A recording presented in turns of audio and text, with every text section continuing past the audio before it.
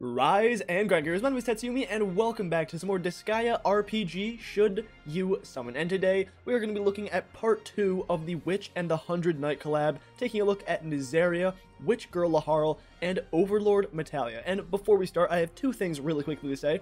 First is that, sorry if there's a little bit more background noise in my mic than usual. It's very cold in my room at the moment, so I have my heater running, so if you can hear that, sorry, but hopefully you shouldn't be able to over the background music, but, you know, just in case, sorry.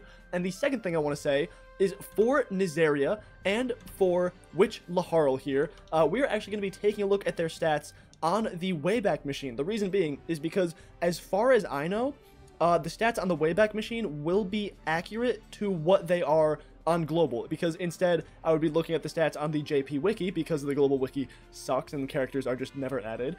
So hopefully by looking at the Wayback Machine here, these stats and all these skills should be accurate to how they are on global at release. If they're not, I'm sorry, please let me know in the comments, or there'll be like a disclaimer in the description, or maybe in the pinned comment, something like that. That is all apart from Overlord Metallia here, because Overlord Metallia is an anomaly. Basically, her stats on the Wayback Machine are the same exact stats as they are on the JP wiki here, so I figured why not just take a look at her on the wiki, because it's going to be a little bit nicer to view. So, with all that being said, we can go ahead and start off with Nezaria here. So, first things first, Nezaria is going to be a Monster Metal Queen ally. Her stats, if you scroll down here a little bit, are looking pretty good. So, as you can see, she has 134 for HP, which is decently high, and it will get higher when she gets buffed later on. But her main two stats are going to be her intelligence here and her resistance. So, basically, what this is telling you is that Nezaria is most likely going to be an intelligence-based attacker, just given how her intelligence stat is very high, and also her defense stat is pretty high too, I should mention that. Moving on down to her attributes, she has 50% across the board, 25% resistance towards poison, 50% towards paralysis, 75% towards sleep, and 50% towards forget. Moving on to her abilities here, we have her leader skill, which is going to be Veil of the Mist.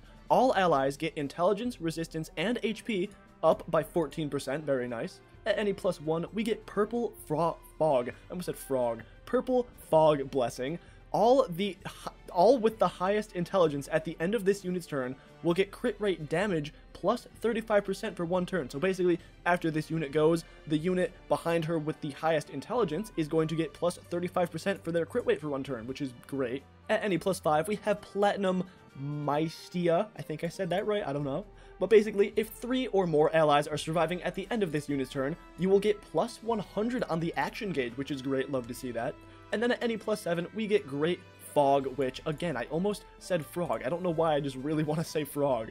But this is all allies. If 2 or more Magic Monster Forte allies are in your party, special skill damage dealt will be plus 20%, which is great. So if you were building a team, maybe around magic units or maybe around monster units, then if you get her any +7 ability, you're going to be doing 20% more skill damage.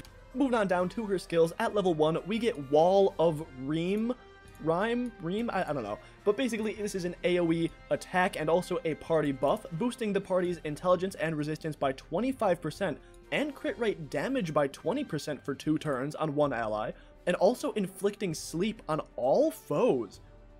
Wow, that is really strong. That's surprisingly strong. Okay, love to see that, especially for a level 1 ability, damn.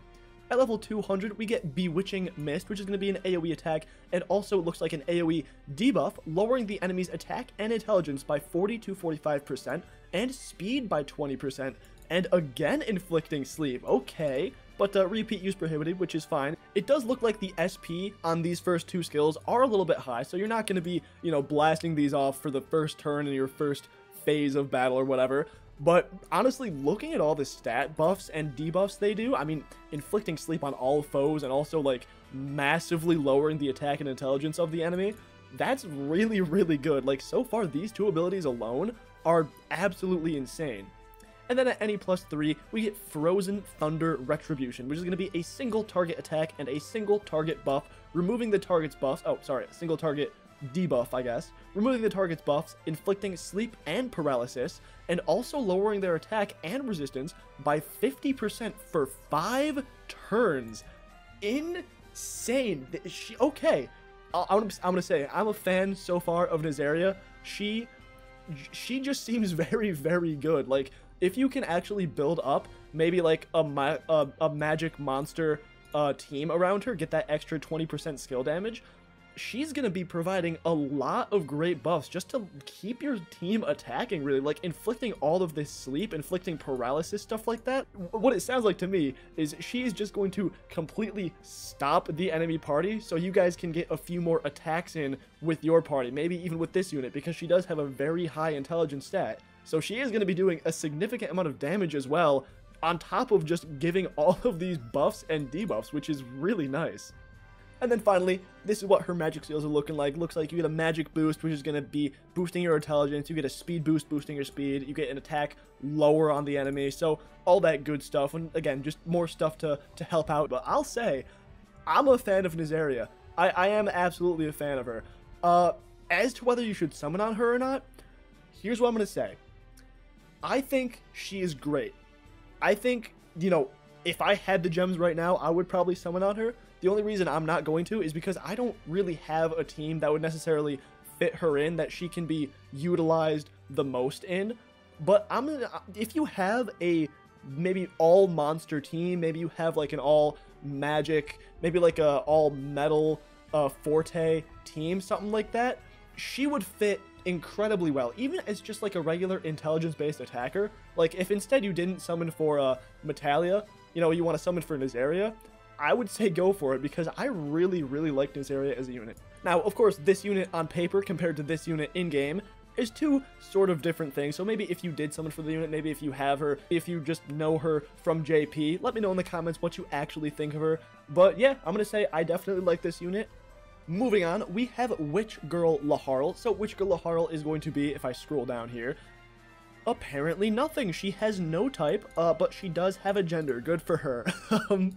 Let's see, can I click on these? Okay, yeah, they're finally loading now. So she's going to be a monster physical pawn ally. Moving down to her stats, we have her at 131 in HP, which is pretty high, 53 in attack, which is, you already know just from that stat right there, she is going to be a attack damage dealing character. Also very high defense, sitting at 48.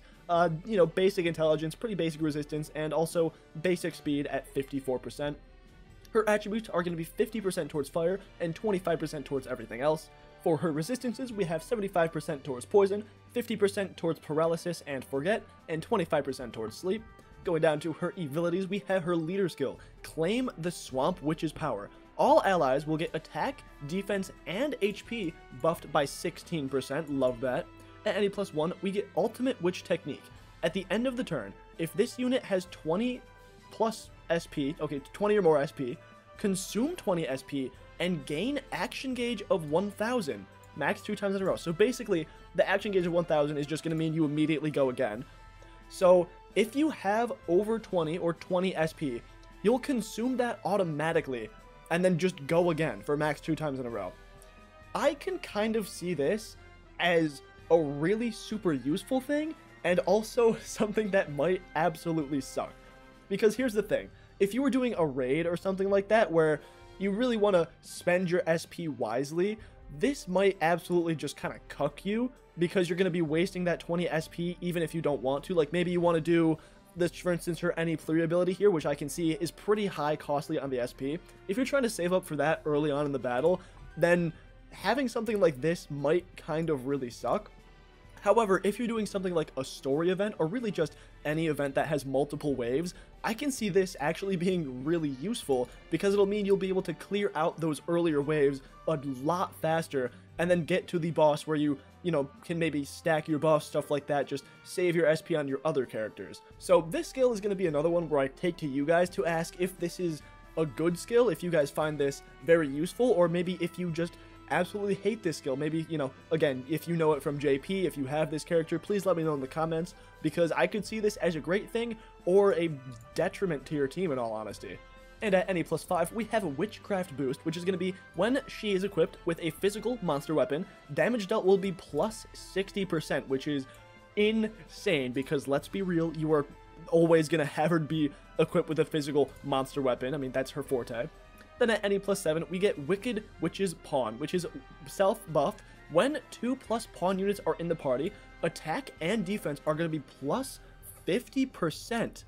which is great. Now, the only thing that would make this skill just unbelievably god tier is if this was like an all ally buff, but boosting herself in attack and defense by 50% is going to be incredibly helpful, especially, you know, looking back here, we can see that her attack stat was already pretty high to begin with. Her attack stat is just going to be through the roof. Like, if you do manage to go again with this action gauge and stuff like that, you're just going to be doing hit after hit. It's going to be insane. You're going to be doing a lot of damage with that. And moving down to her skills, at level 1, we get Blazing Swamp, which is going to be an AoE attack and an AoE debuff, lowering the enemy's defense by 10% and speed by 5%. At level 200, we get Colossal Meteor Home Run, which is going to be another AoE attack and also a self buff. So also, it's going to lower the enemy's speed by 20%, which again, wow. Lowering the speed by 20% is very, very good. And also going to be boosting her attack by 25 to 35% and crit rate by 30%. Moving on to her NE+3 ability, we get Astral Knuckle Nova, which is going to be a single target attack and also a single target buff on herself, which is going to be skill power increases after each use. So, because there's no numbers or anything attached to this, I can only ponder what this is going to be, but having skill power increase after each use, that's pretty good, especially for a max of 3 times. It makes me think that this is possibly on the higher end of skill power increases. I've been thinking about this a little bit more, and I think that possibly this skill might have been balanced around this NE+1 ability, right? Because realistically, this is a pretty high SP cost skill, and of course it has a max of 3 times. So maybe they were trying to sort of balance this character retroactively by having her kind of waste this 20 SP in the beginning part of the matches, so you wouldn't be able to start stacking this skill power increase. So again, I don't know how much this skill power increase actually is, but having just a regular skill power increase is very good. And of course, this is an S to S plus power skill, so it's gonna hit very hard on top of just being based off her attack stat, which is already pretty high. So this attack is going to have significant damage. So yeah, I really do think that this skill was sort of balanced around this NE2 ability, but I guess we'll just have to see how this plays out in game. A little bit weird, kind of almost a gimmicky character if you really look at it, because she's going to be wasting SP in the beginning and then going 2 times in a row. But at the same time, you're really going to be wanting to save SP with her so you can use her NE+3 skill and get that power increase. And finally, here are her magic spells. So we got Fire, Braveheart, Mega Fire, Mega Braveheart. So basically, you're just going to be doing attacks based on the fire element and also possibly boosting yourself or another ally's attack by 20 to 35% or even 40 to 55% if you want to go for the Mega Braveheart down here. Before we finish talking about this character here, there is just one thing I want to really quickly mention that I kind of forgot to up until now, but that is just going to be the attributes of most of her skills and magic spells here. As you can see, a lot of it is based off the fire attribute, which also, you know, coincides with her fire attribute up here being higher than all of the other ones. So this character is very much so going to be an attack style character, but based off the fire attribute. So again, this character could be very good for raids, very similar to another girl Laharl that I can't remember the name of, that we got about a month or so ago that was based off of the water element. So very similar, you know, again, another attack style girl Laharl character, except this time based off the fire attribute instead of that water one that we got. And as to whether or not you should summon on this character, whether or not I would recommend you summoning on this character, I honestly can't say I would recommend it. I think she's good. I think she has her strengths. I think she has her weaknesses. One thing about her that I'm really just kind of iffy on is going to be that NE+1 ability. Like, this, if the unit has 20 plus SP, consume it and then go again. Like, that really just doesn't sit right with me, especially when she has her NE+3 skill doing what it does with, like, a max cap of 3 times. I feel like those two are kind of just there to sort of balance the character out. Like, if maybe they were a different ability, or if it was a different level 3 or NE+3 skill, then this character would either be like super powerful or maybe just really bad. So I don't know, I can't say for certain whether this is actually a good combination of ability and skill. Maybe, again, if you guys know, let me know in the comments. But for that reason, I can't say I definitively recommend you summoning on her, but it's really the same as every other character I've kind of showcased in this collab. If you need a physical, is she physical? I think she is, right? Yeah. if you need a physical monster attack character that also just so happens to be the fire element, maybe good for raids, then yeah, go for it. Summon on her. I don't think, in this case, I don't think that the cons outweigh the potential pros. I think she still is a very powerful unit, especially just with a high attack stat and doing some pretty good stuff. But I just can't personally recommend it just because I haven't really seen her in action. I don't know how these act with each other, and you know, there might be better alternatives out there for you.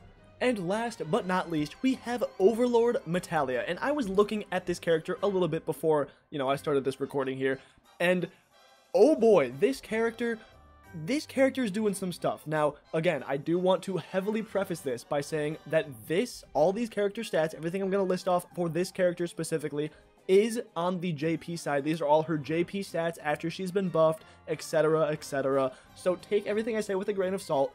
But with that being said, eventually all these buffs should be coming onto global regardless. So eventually she will actually look like this, have these stats and all that stuff. But as her actual initial release on global will be, she won't be nearly this powerful, basically. So with that being said, Overlord Metallia is going to be a humanoid fist knight ally. Her stats are looking, again, incredible, but this was because these stats are the JP buffed stats. But basically, her HP is going to be pretty high, 163 for the JP side of things. Her attack is going up to 59%, which is already telling us that she is mainly going to be an attack damage dealing unit. Her defense is 45, intelligence 43, resistance 55, and then speed 56, which is a little bit higher than it normally is for DPS characters, I'm pretty sure. Looking at her attributes, we have 75% across the board, which is phenomenal. Looking at her resistances, we got 50% towards poison, 50% towards paralysis, 25% towards sleep, and then 75% towards forget. Moving on to her abilities, we get her leader skill, which is Claim the Overlord's Power. Now this is going to be, from the looks of it, just a self buff, but it is boosting attack, defense, and HP by a significant amount. Now, not super a fan of only the self buff for the leader skill, but in all fairness, you are boosting not only her attack and defense, but also HP, which is sort of uncommon with the leader skill. So I'll throw you a bone this time, Overlord Metallia. At any +1, we have Overlord's Metal Fist. When equipped with a fist, element damage dealt will be plus 70%. Now this is big. This is very big. Remember this, guys, because this is insane. Especially, you know, giving you a sneak peek of what's happening down here. It gets crazy. At any +5, we get Overlord of Nibelhene. At the start of combat, plus 40% of the party's basic parameters except HP for 3 turns. So basically, every party member is going to be getting plus 40% in all their parameters except for HP for 3 turns, which again, very good. Love the 40%. That's huge. And finally, at any +7, we get Netherworld, I said that weird, Code of Madness. At the start of turn, if any enemy is debuffed with defense, your attack, defense, and resistance will be increased by 40% for 1 turn, and your crit rate damage will be plus 60% for 1 turn, which is huge. And this is the sort of ability where as long as you are constantly debuffing the enemy with defense, this will pretty much just always apply. And this can get really powerful too, because if you have, let's say, a character like Ryubens on your party who came in the part 1 of this collab, she has skills where if the enemy is debuffed, she will basically do additional effects to them. So if you have at least one really solid defense debuffer on your team, not only are you pretty much always going to proc the additional attack, defense, and resistance by plus 40% for your whole team, but you can chain that with characters like Ryubens, where you'll just be doing snowballing effects on them, making them like forget their skills, making them have paralysis, stuff like that. So this is a really, really good any +7 ability. Love to see that. I wonder if it will be nearly as strong as this when she is first released on Global. I guess we'll have to see. And then moving on to her skills, this is where her any +1 ability comes back in, because as you can see with her skills, and even with her magic spells here, she is going to be using every single element. So you can see her level 1, she has the wind element. Level 200, she has the water element. Any +3, she has the fire element. And then her magic spells down here, which first off, they are going to be doing actual just attacks. They're also going to be based off the star element. So we have all 4 elements there, which makes this any +1 ability all the more powerful because you're boosting all element damage by 70%. So again, if you're doing a raid, something like that, where you know your enemies attribute, you can bring Metallia in instead of a, maybe some sort of specialty unit like Witch Girl Laharl like we just discussed, and you can just use maybe select one of her attacks and just steamroll them by doing 70% extra damage dealt. Absolutely insane. And speaking of insanity, looking at her level 1 skill, we get Swamp Storm, which is going to be an AoE attack and also an AoE debuff, lowering the enemy's attack and defense by 20% for 5 turns. Kind of pairs up insanely well with her NE+7 ability there. You see that? And then also enemy buffs are halved, and the Thorns effect is applied for 3 turns on all enemies. Now, I am not familiar with what the Thorns effect is. That might be a mistranslation, or it might be some sort of new effect, or I could just straight up not know it at all. But the Thorns effect, to me, it sounds like maybe if the enemy attacks you, they will take partial damage. Either that, or it could just be something like poison, where they'll take like damage per turn, something like that. But either one of those things, basically, you're going to be applying this effect, and it's probably going to help your team, because it sounds to me like a debuff. At her level 200 skill, we get Broom Impact, which is going to be a single target attack, and also a massive, massive buff on herself and some allies. So basically, this is going to boost her action gauge by 1000, which means she immediately goes again after she does this, except no consecutive use, so you can only use this once every other turn. Boosting her attack by 50% for 3 turns, as well as lowering the enemy's defense by 20% for 3 turns, and inflicting the Thorns effect for 3 turns on all the enemies, and then again inflicting defense and resistance by 25% for 3 turns for all allies. So you just open Pandora's box, you're grabbing buffs, you're grabbing debuffs, you're grabbing anything. She goes a second time when you apply this. She gives herself an attack boost by 50% for 3 turns, which again, insane, especially if you pair that up with maybe one of her other skills. Then you're lowering the enemy's defense, which again, pairs up great with her NE+7 ability. After that, you're giving your entire enemy team more Thorns effect for 3 turns, and on top of that, after you do all of that, Metallia's not done. She says, I have a little extra. Here, all of my allies, you can get this defense and resistance buff by 25%.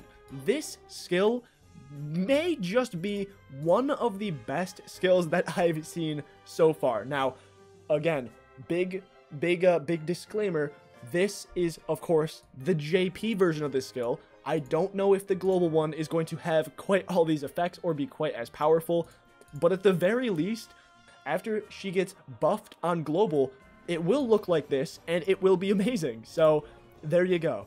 And last but not least, we get her NE+3 skill, which is going to be SUHMGA. Sugma.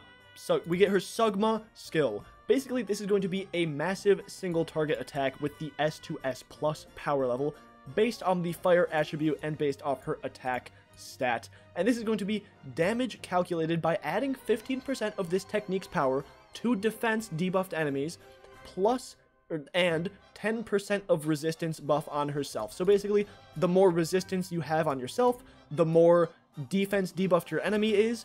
You're going to be calculating that adding 15% of this technique's attack power, which is also going to be boosted even further by the element damage for the attack, which is going to be fire, based 70% here.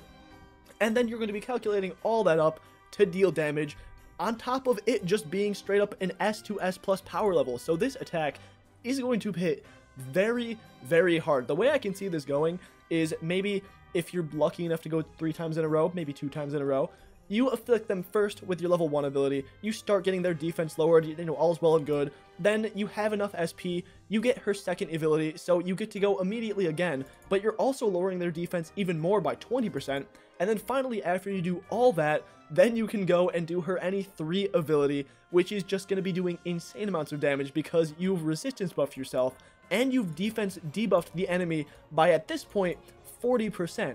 So on top of that, you're going to be doing, a little bit of extra damage just because you have this elemental damage increase by 70%. So this skill, I can imagine, is going to hit like a train. Like, this is going to be an insane skill if you can build it up right. Really, I think the only drawback is going to be if you just have the SP to do it, which is where maybe if you get yourself an SP battery character in your team, that's going to be really helpful. But all in all, these skills paired with these abilities, wow.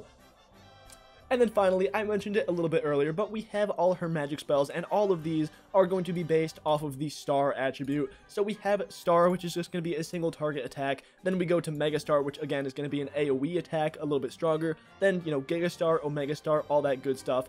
And also we get Armor Break, which is going to be a defense lowering ability with a single target attack on the enemy. So again, even more chances for this NE+3 ability to just rack up damage, because you're going to be lowering the enemy's defense by so much. And also, before I forget, here are her nether enhancements if you want to take a look at those. And also, Kilia's training, you can see she gets a few, you know, a little bit of minus SP power up on some of her skills, stuff like that.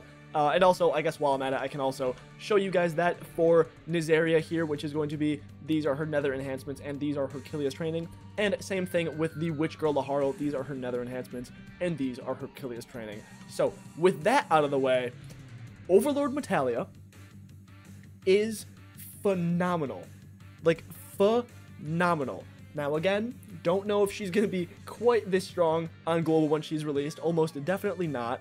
But even if she's like a little bit close to this, I think this character is a very, very strong contender on if you should summon on them or not. I probably even will go back in on this collab banner and summon on Overlord Metallia here, because she's just really good. You really just can't deny the insane amounts of abilities she has, the skills, they all just pair so well into each other. She's going to be a great all-around character, you know, not good for particularly one thing or the other. You can see that she has all different attributes, so she's going to work great on raids. She just does a ton of stuff. I think she's a really, really good character. Now, again, let me know if she is as overpowered on global as she is on JP here. Almost definitely not. But let me know what you guys think in the comments below. And with all that being said, that is going to be it for this video. So again, like, subscribe, comment, do all that good stuff. Let me know if you guys disagree with any opinions I have. Let me know if you have any additional information that would be helpful to anyone else who's thinking about summoning, all that good stuff. And again, with all that being said, that's going to be it from me. Peace.